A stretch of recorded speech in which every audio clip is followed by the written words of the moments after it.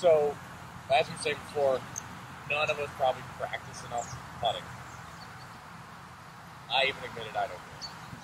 So, that says a lot. But, as I said before, it makes up probably half the strokes in a round. If you shoot an 80, maybe 30, 35 of those might be putts. So if you can cut that back down, you can go from an 80 to a 75 pretty easily. You just make a few more putts. So, everyone did really well. Not that I'm surprised, because I'm not. I knew you could all do it. But that was really good. So the things that I obviously harped on every 2 seconds.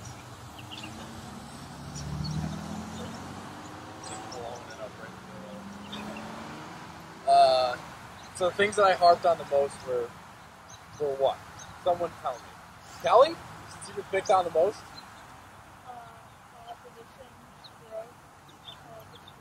Yep. Ball position, tempo of the stroke, yep. Weight forward. Hands forward. And then depending on the shot type, your club selection.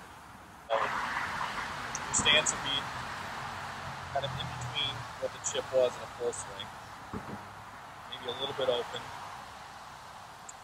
And where should your hands be? Yep, just a little bit forward.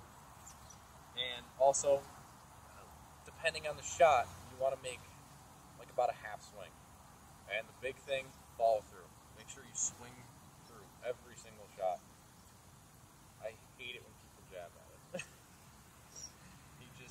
It's just like a full swing. If you're taking a full swing, you're not going to get the ball. Hit the ground and stop. Full swing, you're going to hopefully hit the ball, swing, follow through. Same thing with the pitch. Swing, follow through. It does need to be an aggressive swing. It just needs to be a controlled one. All right, everybody. Thank you so much for doing these 4 clinics with me. I hope it was beneficial. I hope we all learned something.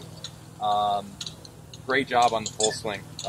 Like I said, the things that I was really just trying to tackle is the alignment, the grip, the posture, the setup, all those little things you take for granted that if you do properly can really help your game immensely and really get taken for granted way too much. So the things that I want everyone to focus on is some of the alignment. So if you're lining up, make sure to put a club down or an alignment stick. Line yourself up. Make sure that before you swing, especially when you're on the range practicing, you're all set up.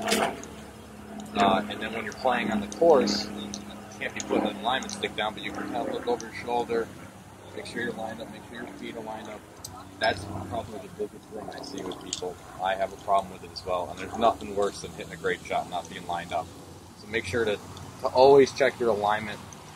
Your grip, some of you had a great grip, some of you, Kelly, I've been picking on you for all these clinics, but when you had your grip proper, you were hitting the ball a little better, so make sure to focus on that. And I think the main thing that I just want to get across is always, and I've been saying it for all of the clinics, is always make sure to rotate. Get everything to follow through, get the hips to turn, get the belt facing the target, and finish every swing. You can do those things, then there'll probably be other problems because that's golf, but then we'll figure those out when it comes. But all those pre-swing fundamentals are huge, and they all affect what happens afterwards. And then some little things we worked on otherwise. But thank you so much for everything. I hope this helps. Maybe we'll do it again sometime. Thank you, guys.